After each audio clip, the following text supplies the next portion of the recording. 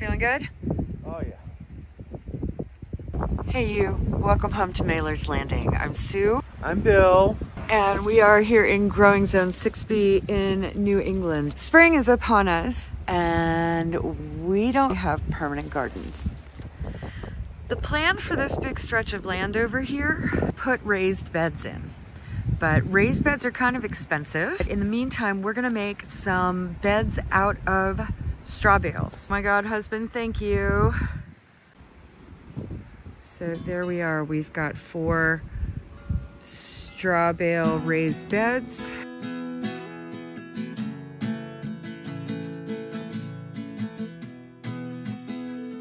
Welcome to my office, and I'm so glad you're here this morning. I've missed you.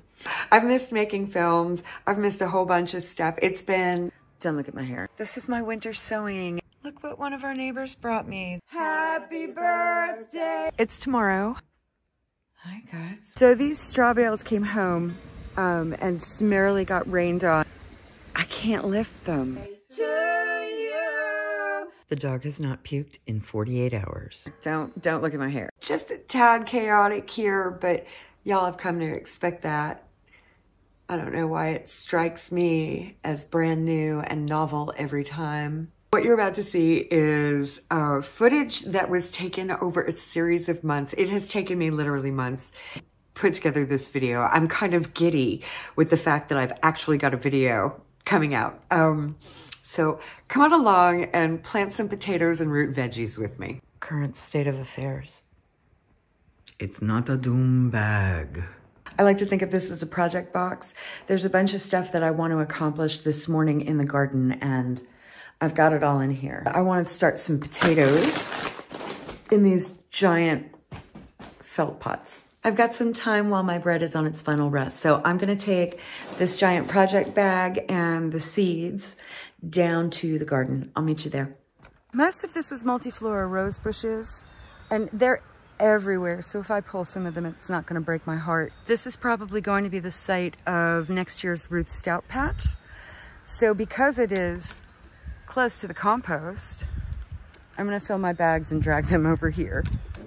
I have roughly 10 of these 15-gallon felt pots. I got them for steel, and I figured, all right, let's test drive the potatoes in them. There's so many worms in there. This is really, really awesome. I'm seeing mycorrhizal striations. This is some good dirt. All our potatoes are gonna be in compost, and I'm gonna do straw on top, the way Ruth Stout intended. Here we've got all our filled bags. I think I've got 9 of them. I picked up potatoes at the farm store, and I think I grabbed everything that was less than 89 cents a pound that had a remark about storage on them. So we got Red Norland, Eva, Yukon Gold, Adirondack Blue. I'd like to put like 2 to 3 potatoes in each of these. I'm just gonna fill them up like I can.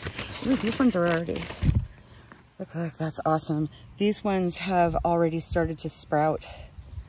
Ah, these look good. These look really good.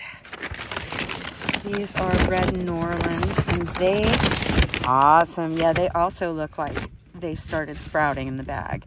Look at this guy, so fancy.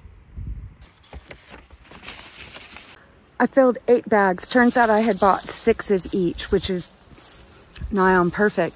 So what I'm gonna do is add this straw on top. I'm a huge proponent of mulching with straw. It's been awesome for keeping water in and making sure my stuff stays hydrated. So I'm all in. So I think this is going to be where next year's Ruth Stout patch is.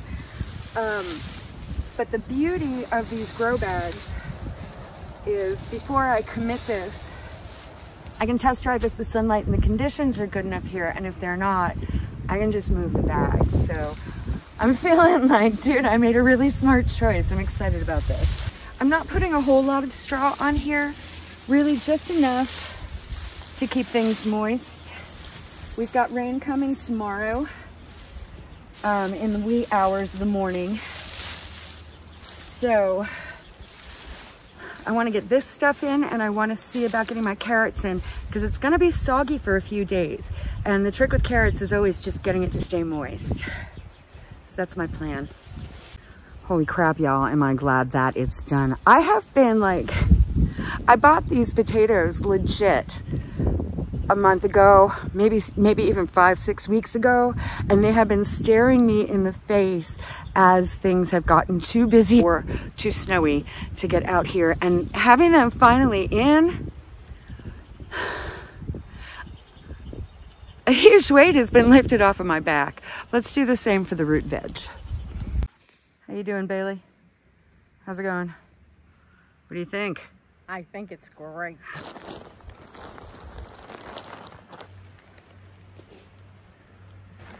I'm gonna do direct sowing. I'm really just using whatever potting soil I had left. I actually only one of these is potting soil. These two are seed starting mix. It's just what I had in the garage, so that's what we're going to use today. I really thought I shot some footage, and apparently I didn't shoot some footage.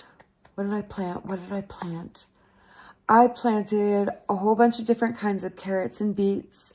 I planted some spinach. I planted mustard greens. And I planted a ton of radishes, and they've all got their first little cotyledons. They're gorgeous.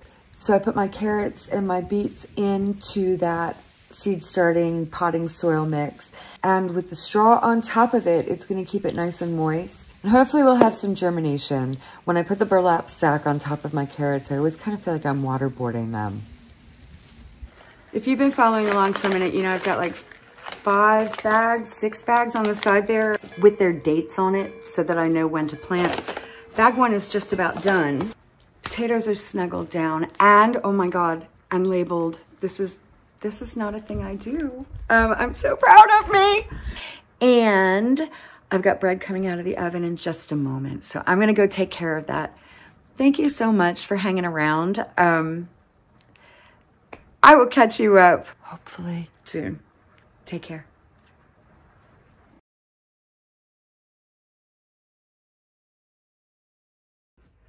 Look at this demon. Look at this tiny demon. What a pretty face you have. Living our best life. We don't bite nearly as much as we used to.